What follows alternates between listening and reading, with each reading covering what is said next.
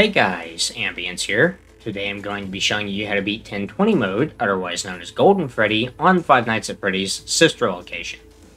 Unlike most of the other ultimate challenges in this series, I believe that this one is almost entirely skill-based. It will take some time to learn, but once you do, it's incredibly consistent. This preset relies on sound cues, quick movements, and overall solid mechanics. You'll need to be able to categorize threats and keep a steady rhythm as much as you can. Unlike my previous guides, I'll be assuming that you already know the ins and outs of every character. I'll still go over less commonly known information, but not everything.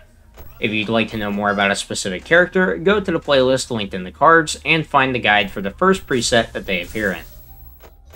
The first thing you must do is categorize threats. I've seen some people separate the animatronics into inside the animatronics and outside the animatronics, but I find this pointless. Ballora and Funtime Foxy are both outside animatronics, but have very different mechanics. Instead, I separate threats into 4 different categories. You do have office animatronics, which are Yendo, Bonnet, Lolbit, and Minarina 2. You also have sound cue animatronics, which are Ballora, Funtime Freddy, and Biddy-Bab. Shock animatronics, which are Minarina and Electrobab, and Foxy, which is Foxy.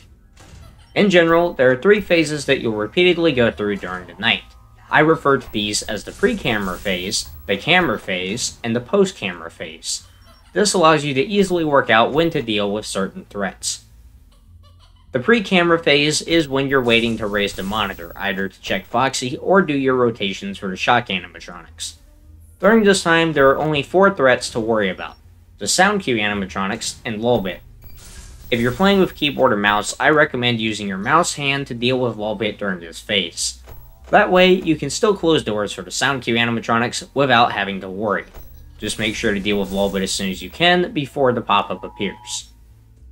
This phase is pretty relaxed. Just listen for sound cues, keep an eye on Lolbit, track Freddy by turning, and count the seconds as they go by.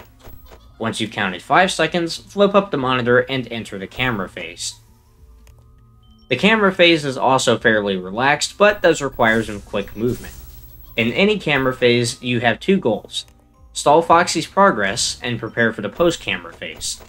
You're going to alternate between 2 different types of camera phases throughout the night. The first one that you'll do, camera phase 1, is quite simple. You'll raise the monitor, making sure to click on the cam 7 if this is the start of the night. Once the monitor comes into view, you'll glance at Foxy's progress and immediately check for Yendo on the camera borders. You can see his ear at the top edge if you're on the right side of the office, and you can see his body on the right edge if you're on the left side of the office. Then you'll close the monitor. The second type, camera phase 2, is a bit trickier. By the second time that you check Foxy, your oxygen and power will begin draining. After the monitor comes into view, you'll go to cam 6 and shock the Minarinas as fast as you can. Then move to the closet on the opposite side of where Freddy is and shock Electrobab. You can easily keep track of this, just go to the opposite side of where you are in the office. This is another benefit to tracking Freddy with your mouse. Once you've shocked Electrobab, go back to cam 7 and check the camera borders for Yendo. Then drop the monitor. Keep in mind that regardless of which camera phase you're doing, you need to be listening for the sound cue animatronics at all times. You can use hotkeys to close the doors on most platforms, so don't worry about that. You'll also want to be as quick as you can, not only to conserve power, but also to make sure that Lolbit doesn't disrupt you. At the end of either camera phase, you will enter the post-camera phase as soon as you drop the monitor. This is the most dangerous phase, and you will have a lot of things to do. This is why it's important to check for Yendo before dropping the monitor. If you saw Yendo on the camera borders, pull the monitor back up as soon as you lower it. Flip it back down quickly, but make sure that the monitor raises completely first. This not only guarantees Yendo's exit, but also stalls Foxy a bit more. Basically, drop the monitor, raise it again, then drop it again. Do this quickly, but don't rush any more than you need to. Once you've taken care of Yendo, you need to deal with Bonnet. Flick over to the left if you need to, and start clicking. You always want to get ahead of Bonnet and keep your cursor visible and at nose height. Once you boot Bonnet's snoot, take a look at the center monitors and take out Lolbit if you need to. Again, I recommend using your mouse hand and only dealing with Lolbit after both Bonnet and Yendo. Be sure not to lose track of Freddy and to move your mouse back to his location as soon as you can. Once you begin tracking Freddy again, you've officially made it back to the pre-camera phase. Repeat this throughout the night and replay each of these segments in this video if you forget what to do. I know this sounds like an incredible amount of stuff to remember for only 15 seconds of gameplay, but honestly, I just told you how to beat the entire night.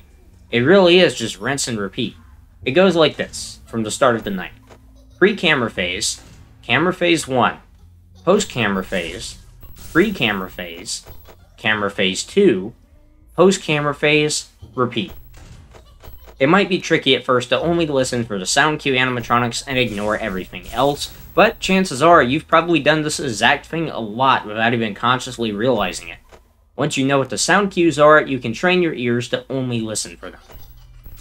Now for some miscellaneous tips. Only close the door on Ballora when her music becomes loud.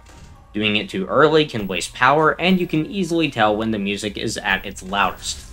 When you hear Freddy and Bidybab coming, if you're in the pre-camera phase, wait a brief second to close the door. This saves a tiny amount of power. If you're about to drop the monitor and hear a sound cue animatronic attacking, wait to drop it until you close the door. It's much easier to do it now than during the post-camera phase when you have to worry about everything else. If Foxy does end up running, close the right door immediately and wait until you hear knocking. The instant you do, it's safe to open the door. You don't have to wait until the knocking stops, just until it starts. Sometimes you may mess up a camera rotation and shock either the Minarinas or Electrobab way later than the other. There's a pretty easy fix to this, however. You'll want to shock Electrobab immediately the next time he shows up, but not the Minarinas. Instead, play normally until the power also starts draining. Then you can sync them back up again. For Bonnet, you'll want to start clicking even before you register where she is. As soon as Yendo is dealt with, just start spam clicking and be ready to flick if she gets past you. Well, that's all for now. This mode will take quite a bit of practice. Just remember that while it does seem complicated, it's really very simple when you break it down into different phases like this.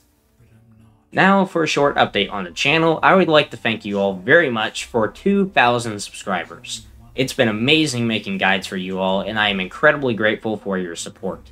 I don't want to get too much into that in this video. I put this at the end as to not waste your time, but I do want to let you know that I will be streaming right here on YouTube at 3 PM CST this Monday, July 5th.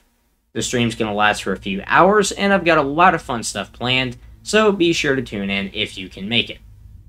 Speaking of fun stuff, I got to work on another collab recently, this time with my friends Dave and Sophie over at SaveDex Gaming. This one was a FNaF video, and it was really fun to work on. I don't know if it'll already be out by the time that this video releases, but regardless, I'll put a link in the description and cards here as soon as it launches. As always, if you have any questions, feel free to leave them in the comments below, or to join my community Discord server, which is linked in the description. Thank you guys for watching this guide. I hope it helped you, and I'll see you in the next one.